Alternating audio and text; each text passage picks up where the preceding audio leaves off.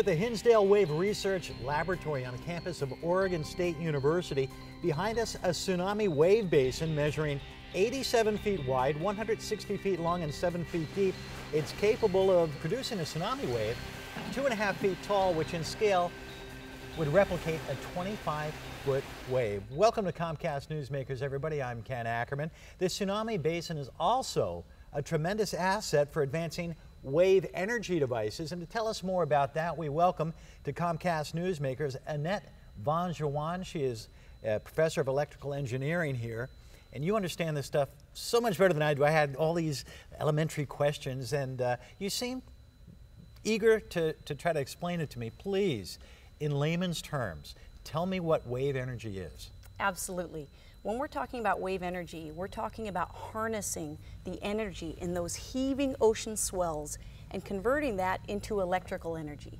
Harnessing it with a large buoy that goes back and forth, is that?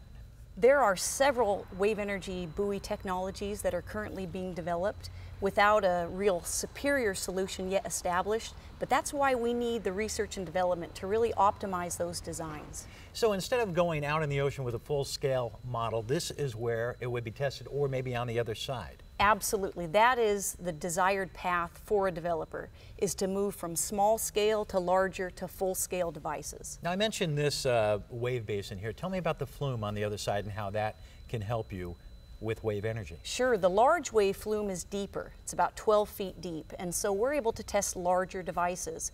And for example, last winter, we worked with a company called Columbia Power Technologies, where we tested a 1/15th scale device there in that large wave flume. And when we talk about 1/15th scale, it means that those waves are about 1/15th the magnitude of a full-scale wave. Whereas here in the tsunami wave basin, we have tested, for example, 1/33rd scale devices, and even an array, 5 1/33rd scale devices. And that also was with a company, Columbia Power Technologies. Right now, wind energy is becoming large in Oregon. Compare that to what the early indications are of sending power to a grid from wave energy.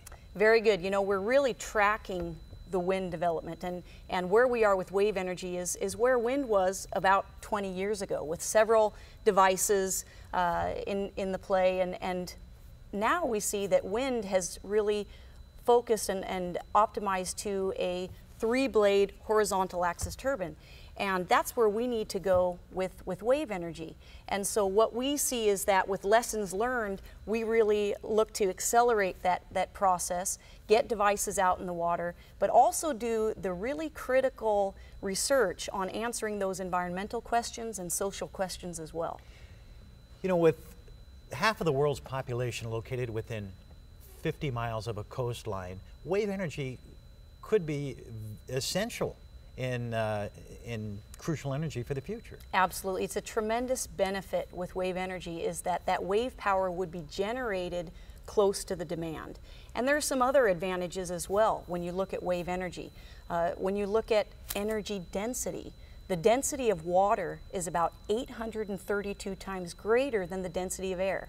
And that means we have an opportunity to extract more power from a smaller volume, which means smaller costs, as well as lower visual impact. All right, so for the future, do you foresee parks of buoys strewn together with a cable going to a power grid somewhere? Well, that's what we're looking at, but we want to do this in a responsible way. So we have been looking at wave installations that would be perhaps 100 megawatt each, and perhaps up to 7, up the Oregon coast. But essential is that collaboration with the Oregon communities.